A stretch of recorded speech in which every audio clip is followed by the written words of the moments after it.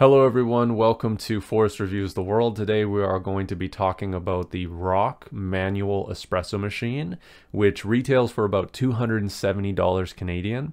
It's something that I've owned for over 2 years now that I use not like daily, but I use it on a regular basis. And it makes decent espresso. We'll just start with that, but there are some problems that I have found with it.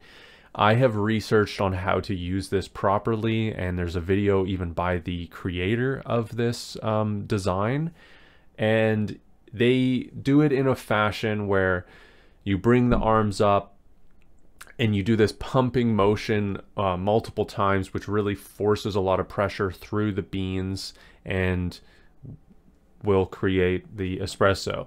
I have found that creates a more acidic brew than doing it a slower way, which is just slowly bringing the arms up to create pressure in the chamber so that water doesn't pour through the beans, and then at the top letting the water sit for as long as it takes to start dripping, and then once it starts dripping, slowly applying a pressure, just kind of maybe a few pounds of pressure, and then doing at the end one more time just to force the rest out.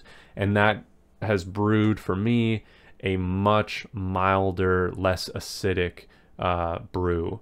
I don't mean milder in the, I find that it's a lot stronger than if you do the thing, because you're allowing the water to sit in those beans and get more of that coffee flavor out of them and more of their essence.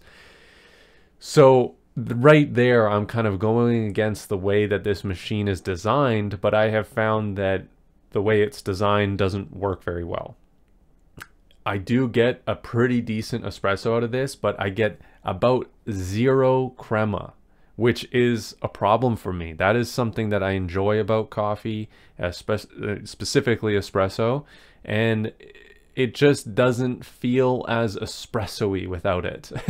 I know that's not a good explanation, but it's just something about it. It feels like it's been brewed improperly. And maybe it has been, but that's just how this machine works. And I've watched other people do it, and I just don't see a crema being formed. I've measured the beans, I've pressed the beans certain amounts of pressure and all these kind of things, and they just have never been able to get a good crema, which is in part a sign of a good espresso.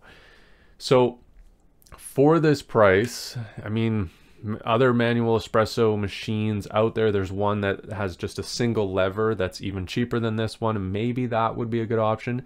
But the only other manual espresso machine that I have tried is I believe it's called, here, I have it up here, the Cafelat, which is kind of, it looks like a little robot, and it has a couple little extra compartments. It has a pressure gauge, so you can actually look at that pressure gauge and really see exactly how much pressure you're supposed to apply to it. And a friend of mine, and the reason I bought the ROK was because he had this, which retails for $550 Canadian. It is almost double the price. And it just produced the best coffee I think I've ever had, the best espresso I've ever had. It had crema. I mean, he weighed the beans, he temperature gauged the water, he did everything properly, which I have also done with the ROK and not gotten the same results. So I would recommend that if you have the money. I mean, it's, like I said, it's almost double the price, which is why we didn't go with it. And we thought, okay, we'll compensate, we'll get the ROK and hopefully be able to produce something almost as good. And it was disappointing in that realm. I immediately, after a few times and then researching, I was like, man, I wish we hadn't gotten this and just gotten an automatic espresso machine in that price range. It would have been kind of lower tier for sure at 280, but it wouldn't have been the worst espresso machine out there. You can get ones for $100 or less that are just trash, but for $270 you can get one that would be okay. You know, I kind of wish I had done that. The ROK has been disappointing in the way that it has never formed the crema, and the strategy of doing the extra pumps and stuff like that just doesn't do it for me. Overall, you know, I still use it. I literally have a coffee cup right here that, you know, right there. It's a little leftover that I left in there. It just, I use it, but I wouldn't choose to if I had other options that were better. And there are other options that are better. The Cafelat is just an amazing machine. I highly recommend that. But I also would recommend just getting an automatic one that has good reviews, that, you know, maybe there's another reviewer out there like me who actually will be honest about it and will show the results of it.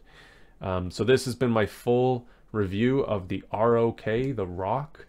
I do think that it's a cool looking machine. It's fairly well built. You know, it's a kind of a cast aluminum and it's polished. It looks really beautiful. There are some plastic components that you actually pour water through, and then at the bottom where you actually attach the espresso cup thing, I don't know the words for them, there's silicone in there. So there's those kind of things, where with the other one, you know, the Cafelat, it's all stainless, it's coated, and there doesn't seem to be as much kind of plasticky kind of things like that. So that is a nice feature as well, to be able to move away from some of the cheaper materials. And you do get what you pay for in some circumstances, and this is kind of a fine art, you know, the manual espresso. And so the tools do matter when it comes down to it, with something as delicate as this process can be. And so, yeah, that's just basically my full review of this product. If you don't need something like this, you know, this was a bit of a CUDA move for me. This was a bit of seeing the nice bling and wanting it for myself, seeing my friend having this really amazing manual espresso machine, having the cup of coffee that just blew my mind, and then wanting it, but not really needing it. We have, God damn, my mind is blanking, but we have one of those AeroPresses that we could make coffee with. We could have done something cheaper and gotten a very similar result to this if it had been automated. And, you know, overall, it was a bit of a reach for me. You know, that's very expensive, $280 to purchase something like this that isn't really needed. So think before you make purchases. Don't make mistakes like I have. And, you know, our money is a vote. When we spend it, it's a vote in the direction that we want the world to be. So think before you spend, and it takes a lot more effort to earn money than it does to spend money. So make sure that you're buying things that will improve your life and will improve the world. Thanks everyone for watching.